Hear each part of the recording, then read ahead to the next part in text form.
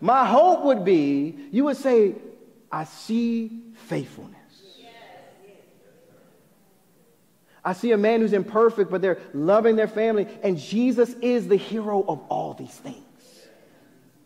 But all of us can show someone that in our own lives. So Paul says, look, many people, live with this secret Christianity where they don't invite others into their lives. But yet, look at Timothy and Paul. He says, Timothy, you know.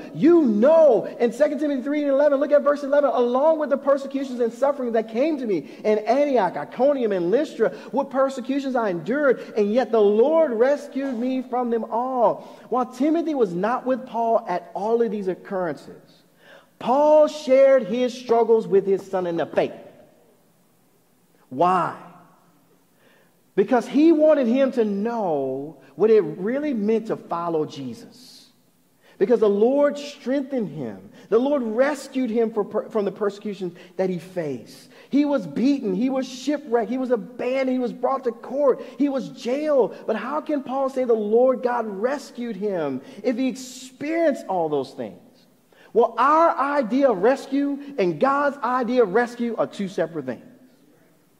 Because in Psalm 34:19 it says this, one who is righteous has many adversities, but the Lord rescues him from them all. As one commentator put it, the Lord ever rescues his people frequently from death, sometimes by the means of death. Meaning God may allow you to die to liberate you. Either way, nothing can separate us from the love of God. Paul wrote those words as well. And Paul's words reminded Timothy of the certainty of suffering, but they also contained a promise of divine protection. There were many times when Paul was rescued. Instead of dying, God delivered him.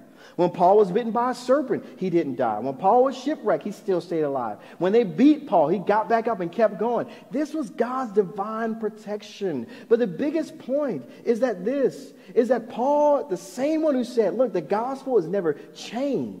The one who was going to be beheaded for his faith is the same one who welcomed this young man into his life. For many people, men and women, who have experienced fatherlessness, many times it's a fear. If I open up myself to another person, will they be just like my dad was? Will they demean me? Will they look down on me when I say I have a struggle? Will they look at me and say, you just need to have it all together? Will they only show you love only when you are perfect?